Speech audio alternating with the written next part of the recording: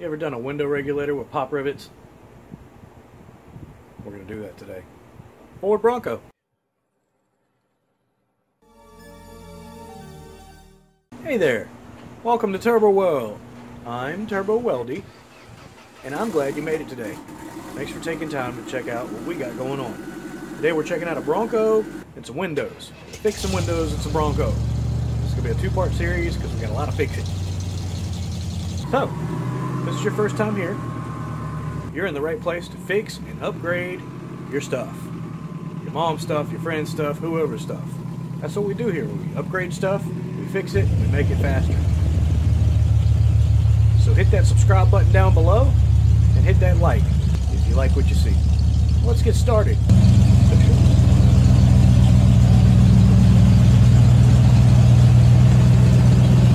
So this is my buddy David's Bronco. The window works, but it's obviously got some off-track issues. I think maybe a regulator will fix. The other window over here, the regulator is completely broken and it will not go up and down. And the rear one in the back, we're going to be addressing that one as well. It will not go up and down. It's like a 1990 or something. Pretty cool little truck. Got a motor swap in it, little 351. Had a 302 in it. Four-wheel drive. This is what I call the Denver Bronco. Now the hazards of this job are hitting the corner of this door with your knee if you're my height. Let me tell you, it doesn't feel very good. You knock it right there and right there. So we pulled the panel off of that side, and I'm going to show you how to pull it real quick. It's not too difficult at all. I started with the deal here when I unscrewed it. Door lock. It's just a threaded piece of plastic. I try to stick all the parts where they won't fall. So this door panel is basically held on by these little pop rivet deals. These guys. After you pull the screw out of the armrest, that guy, and you look around for anything else, you follow the seam all the way down. This panel separates. This panel separates from this panel. Now, you don't have to take this panel off, but you can. So this bad boy just pops out.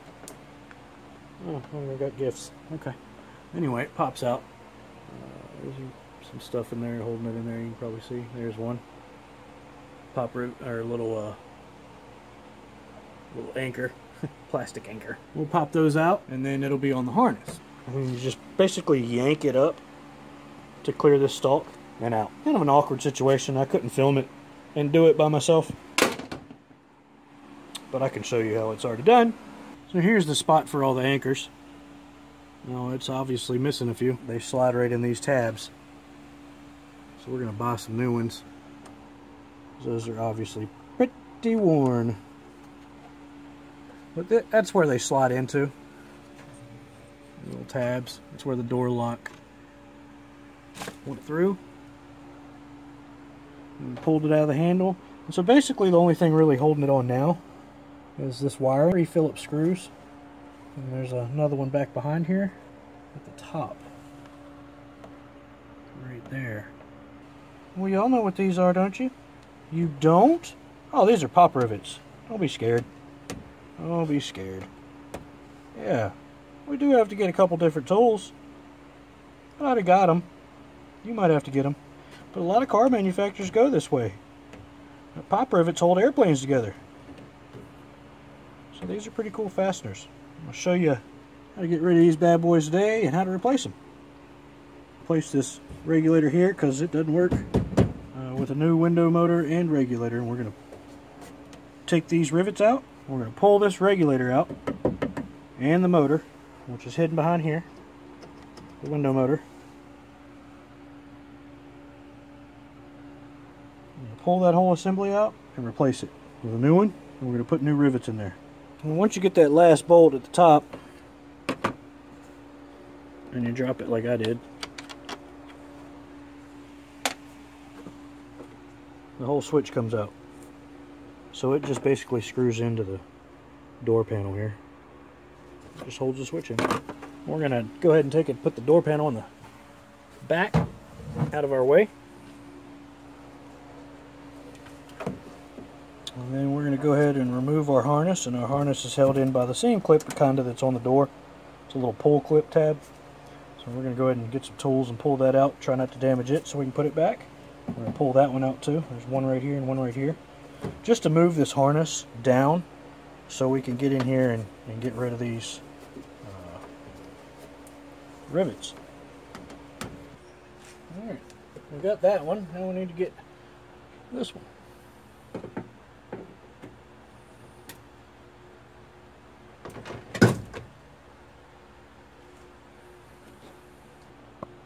And I'm going to get these other two.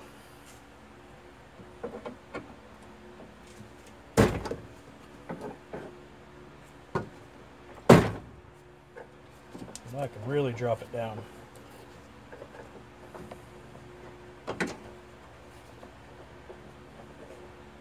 Got my handy grinder, my grinder disc, and go after it.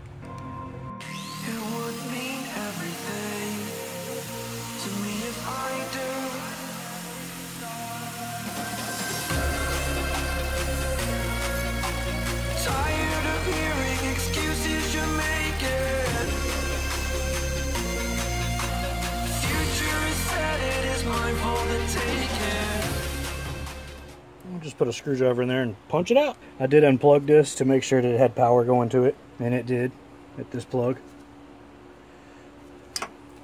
So that's why we're pulling the whole deal out. I checked with a voltmeter, plugged it into here and here, and then flipped the switch, and it sure does have 12 volts going to it. So we're going to go ahead and replace the motor and grind these other 3 rivets out, pull it apart. Header gasket from the Envoy. I mean, but anything will work. A chunk of wood would probably work in this situation just as well. But I need that handle to stay open so I can get a good nice angle on this rivet.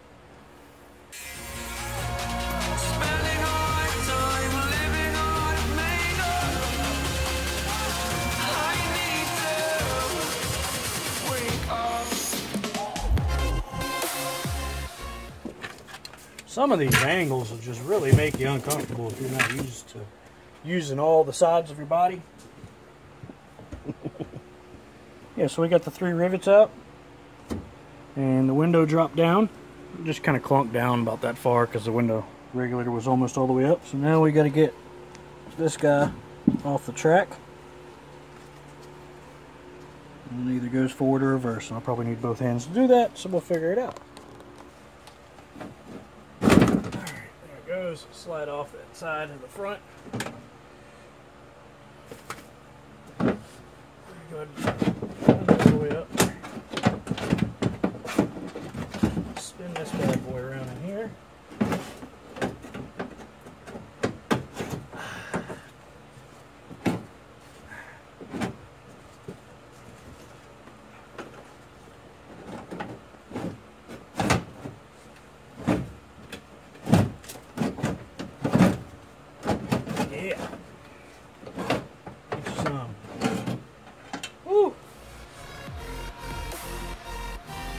Put our window down so it doesn't fall down and break, you know.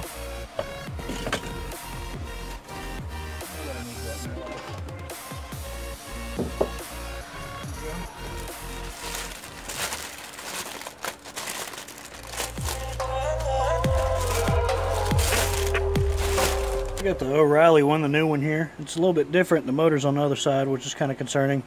But I'm focusing on this and this on the old one to make sure it's on the right side, and making sure that I'm on the right side and that these are on the right side. So that's the one we're sticking in there. We stuck a screwdriver through here and just kind of put it on the backing of that door handle there and through the hole to keep the window from coming down and crashing on us, so we can finagle this thing back in. So backwards.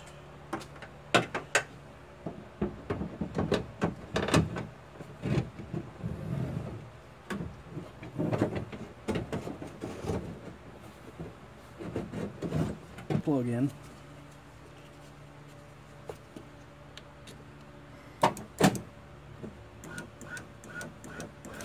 Ooh, all right.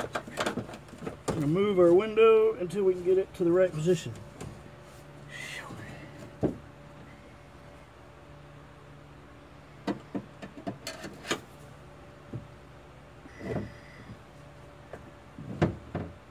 Alright. We get our rivet gun, put some rivets in this thing.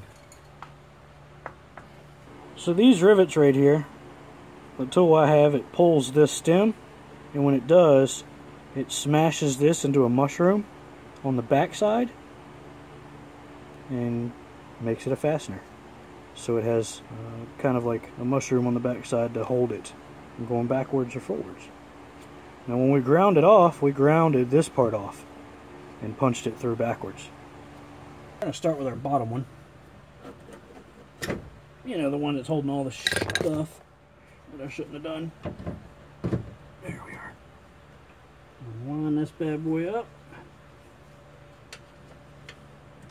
Oh!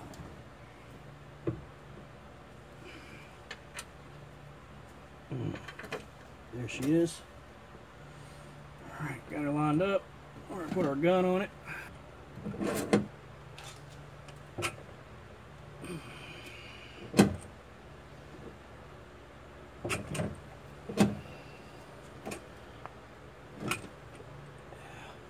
Pulling it closer. Bam!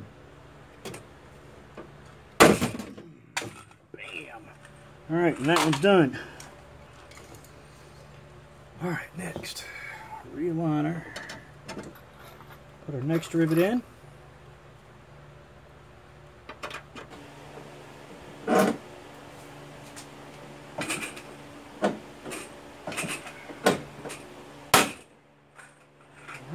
Going for the third.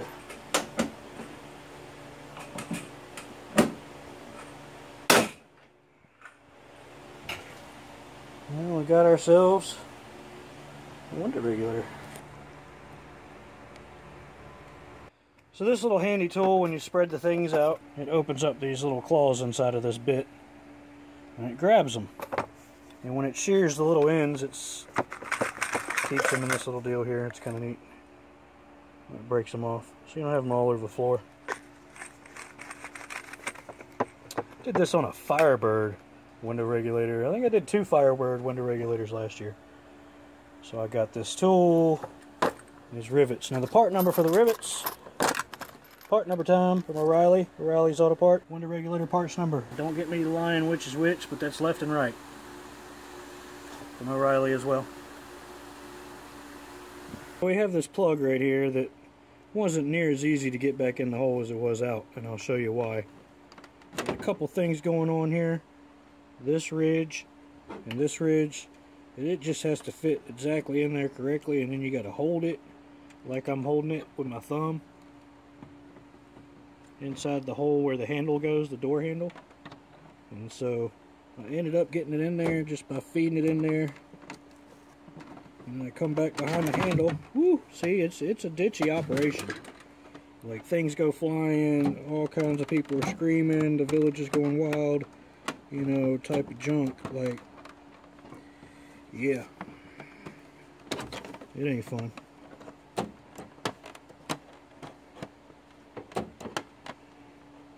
So I usually start by feeding the one side in.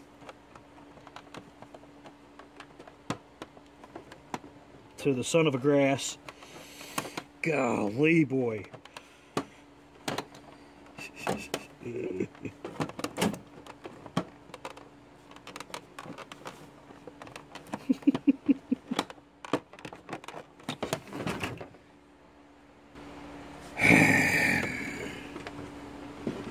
You gotta love it, dude.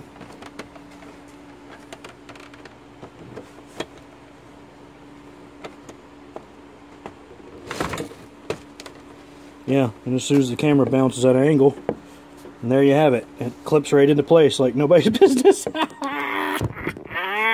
Love it. Woo! Son of a buck. Feed it in at an angle like this, and then just kind of wiggle it in. And set it up on the ledge. I'll grabbing it with your thumb like that, set it up on your ledge of your door pocket. Like that, lay it down and put your bolt in. So after you have it set above your pocket ledge, kind of resting between there and your seat, then you can put your bolts in. That's the most awkward switch.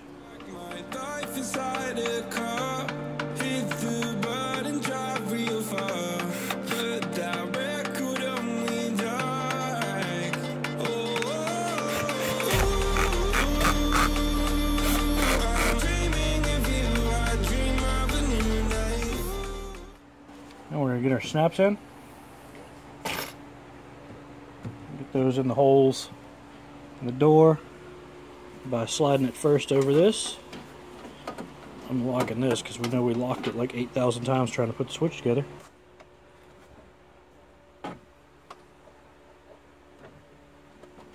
Slide it through the door handle. Through the door handle.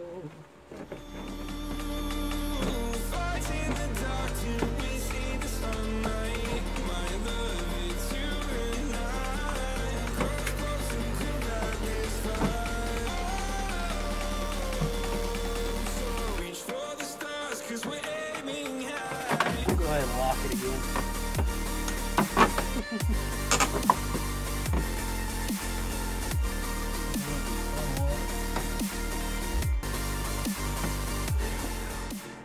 Line her up, unlock her. There she's sticking through the hole.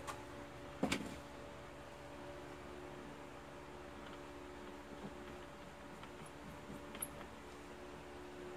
make sure we're pretty good and well lined up on our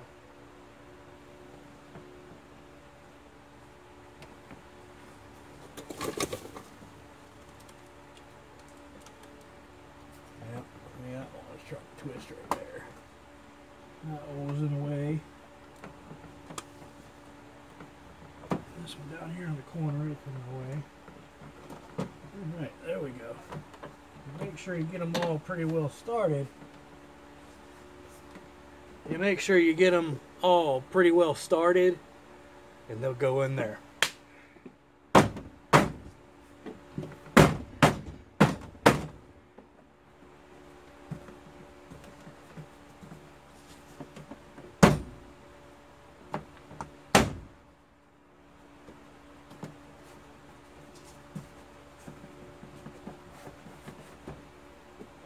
Yeah. I'll put our screw back in from the top. Char. Put our clutch a little bit further up. You notice we adjusted our clutch to about 4. We're going to bump it up to about 6. That's so that you don't strip bolts out. Screws. That's so you don't strip screws out. Clutch is there. Use it.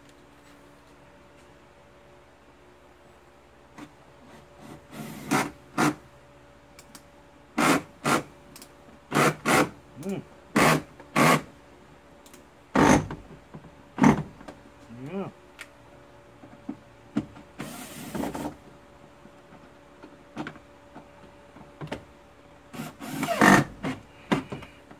it goes.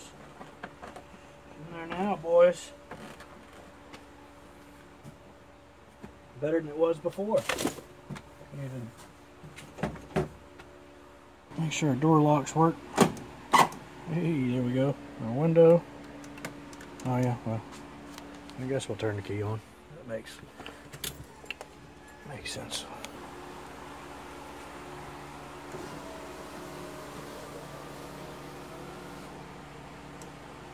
So we got up and downage. Our switches work. Door panel's on. I'm gonna go to the other side and see what we got going on over here. Do the same thing, pull it apart, save you the gruesome details until we get into something different on this side. Then I'll share with you. We got that window on the passenger side working, but we're going to save the other window for the next video because it's a little bit more drawn out and so is the back window. Not near as simple as just putting a new part in. Also coming up, Black Widow. Oh, she died on me yesterday. So we got an upcoming video about that and how we're going to fix her. So thanks for watching. Hit that like and subscribe. And we'll see you next time. Take care.